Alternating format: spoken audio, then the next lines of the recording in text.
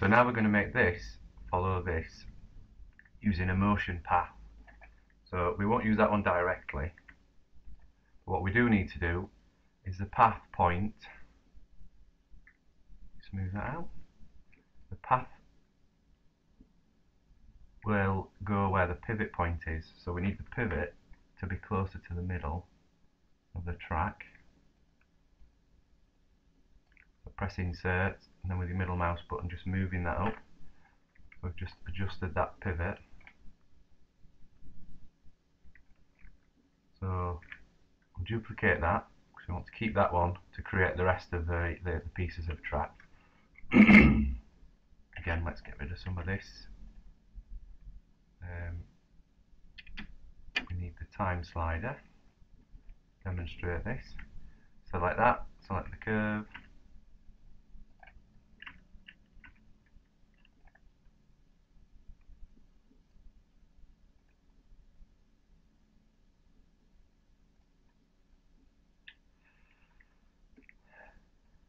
So it needs to be in animation.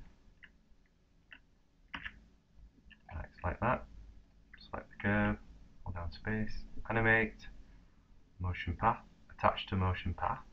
So open up the options.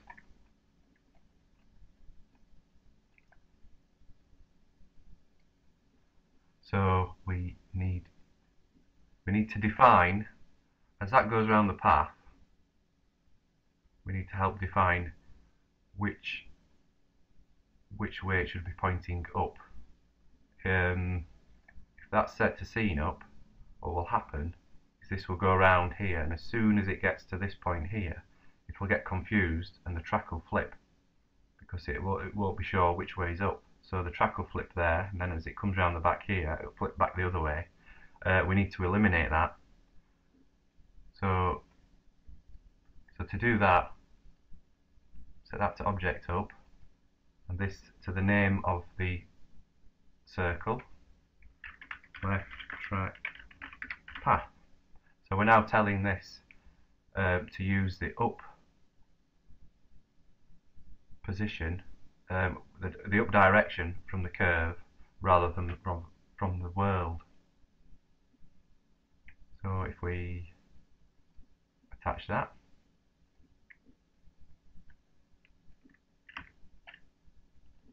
as you can see, it's moving along the path.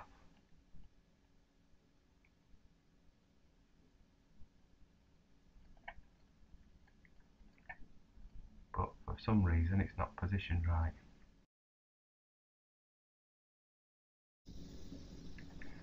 Okay, so the problem's fixed. The issue with the track was I froze the transforms on this, and you didn't have to, because that was confusing it then with where the actual up value was. So let's just quickly do that motion path again. So all I did with this was snapped it back to the world root, freeze the transforms there, and then moved it back into position. So bit of a cock up, but these things happen. Right, so select that, select the path, animate, motion path, attach to motion path. Now what I'm going to also add, inverse up, because what it might do is it might flip the track the wrong way around. We can always change this after if it's not. So object up, set to left track path, fingers crossed. That looks a bit better. If we now, when we move the time slider, as you can see, the track moves around. Let's get rid of the grid.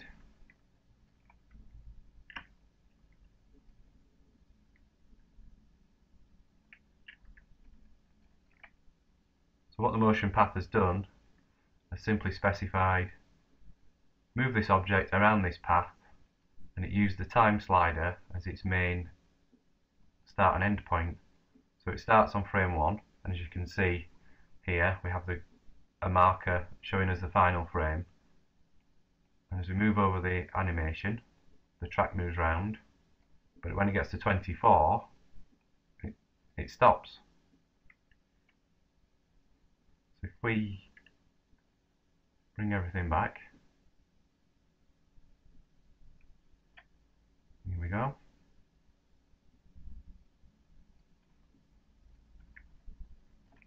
The problem is if we move that up to 48 or any other value, you'll notice as soon as it gets to 24 it stops. There is an easy way to fix that, and that's in the graph editor. Your motion path will have keys set on the U value. You can just set these to loop, infinitely loop. So the animation for that will loop continuously. But we don't want to do this way. We don't want the animation of the track determined by when animation is actually playing. What we would rather do is have the animation of the track depend on where the track is moving. So when you move this curve forward, the track will move.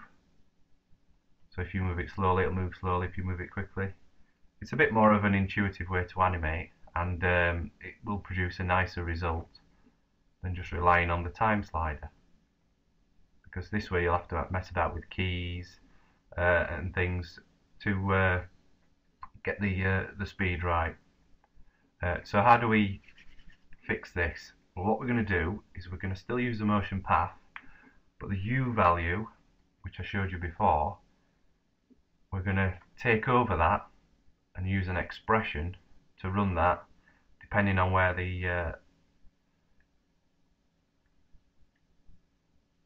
Z value of this curve is. So as this, we're just basically going to say, as that moves in that direction, move that along the path at a certain speed.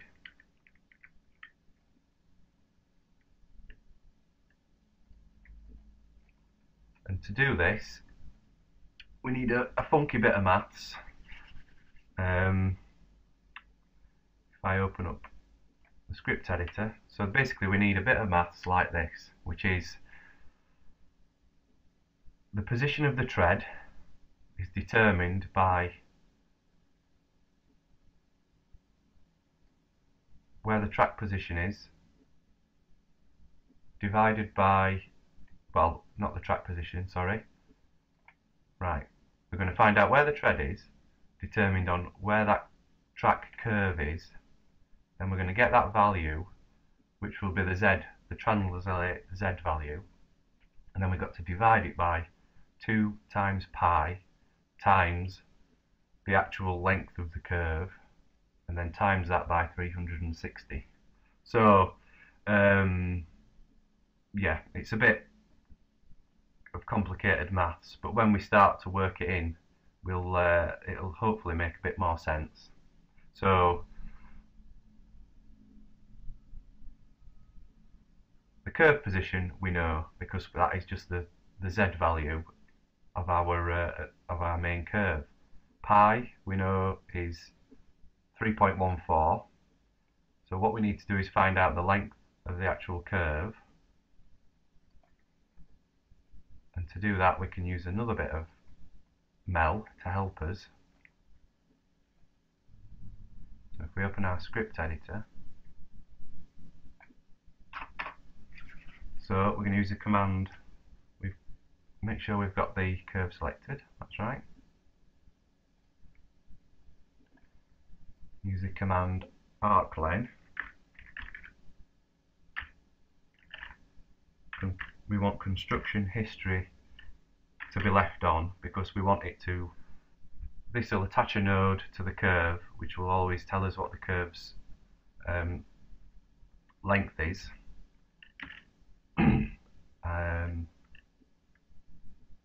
So because we've got the curve selected,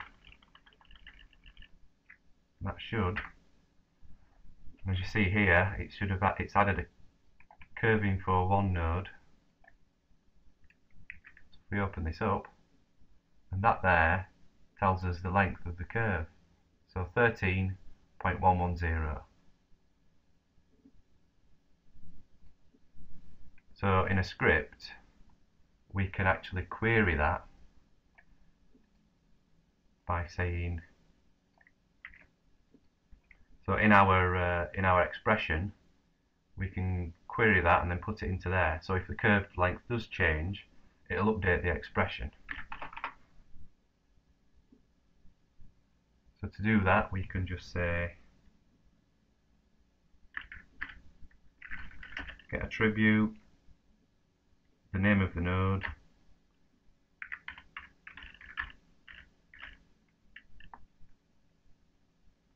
if we select that, press enter. See, that gives us the that queries that attribute for us, so we can put that directly into the expression. So we found out the length of the curve. So we know what this values will be because it's the z position. We know what pi is, it's 3.14. We now know what the curve length is because we can query this attribute we've just added onto it. So what we can start doing now is build this into a expression to drive the u value of the motion path.